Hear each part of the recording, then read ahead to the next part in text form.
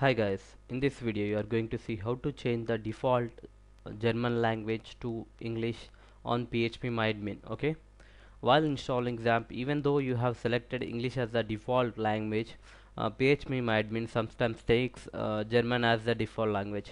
Okay, don't worry, it is easy to change language to English. Here you can see my PhpMyAdmin page, it is in German language. Okay, here there is an option called language. Currently it is set as German. Click on the drop down box and select English. That's it guys, this is a way to change language from German to English, or you can do change it from English to German or another language. That's it guys, please subscribe to our channel. Thank you.